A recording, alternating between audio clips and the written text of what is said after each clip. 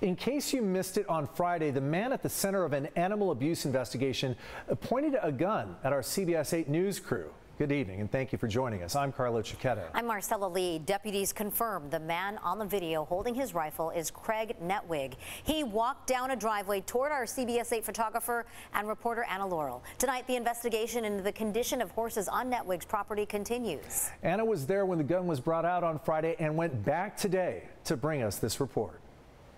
The horse property in question is just down the hill there, but because the property owner pulled a gun on my photographer and I when we were out here on Friday night, we're staying far away. But we did send the CBS 8 drone up to take a look. The county believes there were 40 to 60 horses at this property off Artesian Road just outside Rancho Santa Fe when they were first called out last month. This is what it looks like today, now part of an animal services investigation. There's no herd management going on here. We need an equine veterinarian out here. Audrey Reynolds has owned horses most of her life and has operated a rescue for nearly 2 decades. She's been involved with county animal abuse investigations before.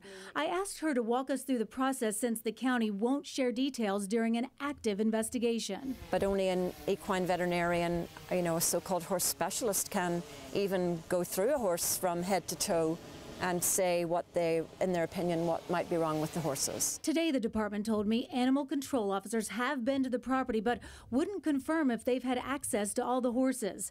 They say they've spoken with property owner Deborah Barkley and her personal veterinarian at least 10 times since March 17th. They went just last week because a horse died in a pasture trapped in mud. If they thought that this mare was getting toward the end of her life, they probably should have given her humane euthanasia before it got to the stage where she lay down in a pool of mud one day and couldn't get up. We showed Audrey our drone video. She says she can see right away the property is not following California Penal Code 597B that requires protection from weather. There's clearly no shelter out here. We've had a very cold, wet winter. A lot of these horses have probably suffered.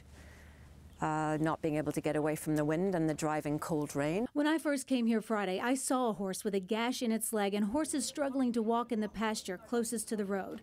When I asked the county how long their investigation could last, they told me, quote, "It takes as long as it takes." This is a full-time job.